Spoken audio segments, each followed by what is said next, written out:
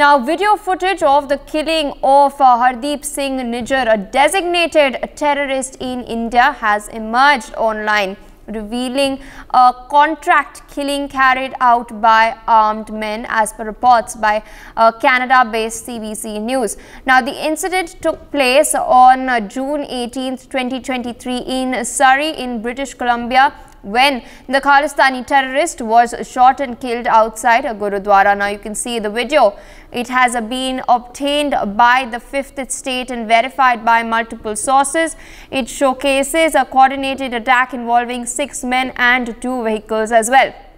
The video captures Nijjar leaving the Gurudwara's parking lot in his grey Dodge Ram pickup truck. As he approaches the exit, a white sedan blocks his path and 2 men quickly approach and shoot him before fleeing in a silver Toyota Camry. You can see those visuals on your screens at the moment. You can see we've treated them, so you can see frame by frame what is taking place. This is a CCTV footage that has been obtained by a Canadian-based news agency, CBC News. You can see the black truck. It is the Khalistani terrorist Nijjar's vehicle.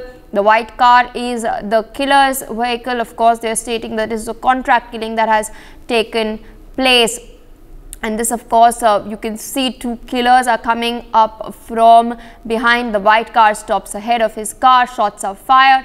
Assailants then flee the scene. Of course, a whole storm and a diplomatic row had erupted when Prime Minister Trudeau had pointed fingers at India shortly after his G20 visit, where, of course, he had accused India for this. But we all know for a fact that there are several gang wars that take place in Canada between these extremist groups, terrorist groups as well.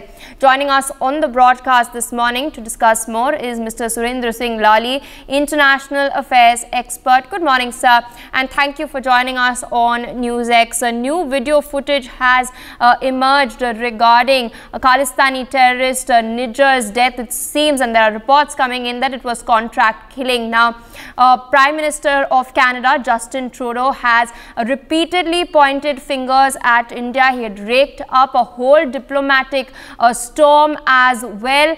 And now video footage has emerged. We all know of the gang wars that take place between Khalistani goons in Canada, particularly in Surrey in British Columbia as well. So what did you make of all of these developments, especially the footage released by the Royal Canadian Mounted Police?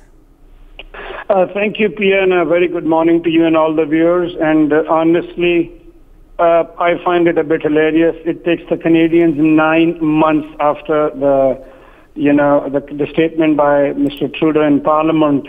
It takes 9 months for them just to release a parking lot video. I mean, every parking lot in the world has CCTV cameras, so I don't see there is much in it.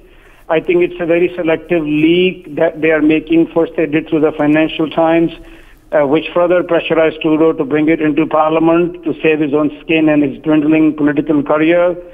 And, so much of the word credible allegations. I think it's a narrative they've been wanting to keep in the news because, they've not been able to do much in the last 9 months. And as you rightly said, this could be a part of a gangland war which happens in Canada, especially amongst the Punjabis, every fortnight, because they're all involved in such nefarious activities. Pia, I look at it from a different point of view because I think this also has to do with the new stand, the new Indian government, the way we deal, our nimble and deft foreign minister and the Modi government's policy on our strategic autonomy. And, I think the Americans are disturbed because we disturbed their apple cart in Ukraine by buying oil. As the ministers were on record saying that, for us, we don't want to inherit part of your post-Cold War allied world. We are going to worry about our 1.4 billion people and not inherit their problems that they've, inherited, and they wanted India to toe the line. They've been wanting us to become an ally, and that is something which we are on record saying that we will not become an ally. So these, for me, are just pressure tactics. And, what really sometimes amazes me is that be it the Nijjar or the Parnu controversy, I mean, America and Canada are involved in trying to corner India over a plumber who was seen brandishing an AK-47, such assault rifles, which are illegal. I have great respect and regard for dignity of labor, and especially in Sikh religion. But how many plumbers are responsible in demolishing, if not disrailing, a relationship between America and Canada to, fellow democracies who are English speaking? So maybe, this is absolutely my submission, that maybe it's the Five Eyes, instead of snooping on, dictatorships, they are keeping a check on intelligence with fellow democracies, and these selective leaks, they tend to, induce into media so that they can try and corner India. I mean, I don't know, maybe because the Russian foreign minister was on record appreciating our foreign minister and how, we dealt with a clarified mind in terms of our strategic interest in autonomy first on record. I mean, the Russian foreign minister was on record just a few days ago.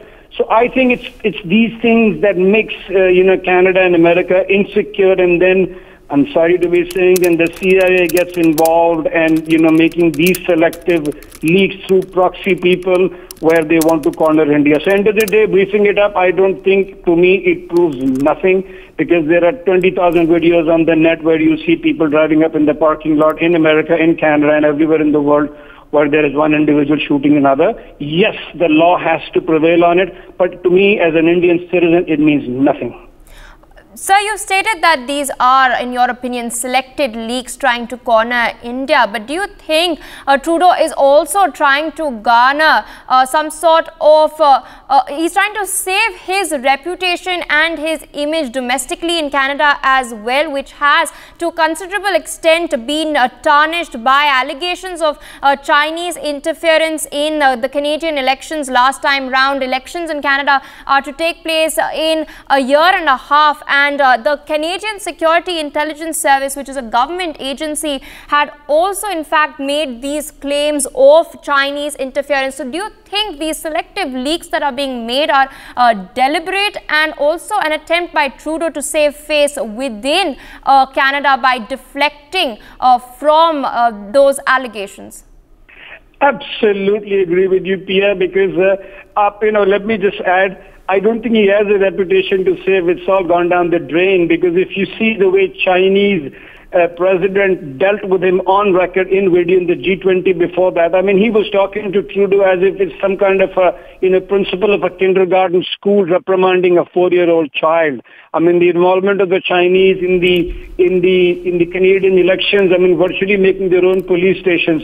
So I don't think they have, the gut to deal with China. So simply because he wants to evade his failed political career, pretty much like his father was, failure too, and he was also pretty much in bed, with the Federal Castro. So I think absolutely I agree, because, he's trying to use India, and there is no secret that he is in bed with Jagmeet Singh too, because it's his party that is supporting, and he gets a lot of his funding from these K elements. I don't even like to use the word. From these K elements who have nothing to do with India and the Indian Sikhs.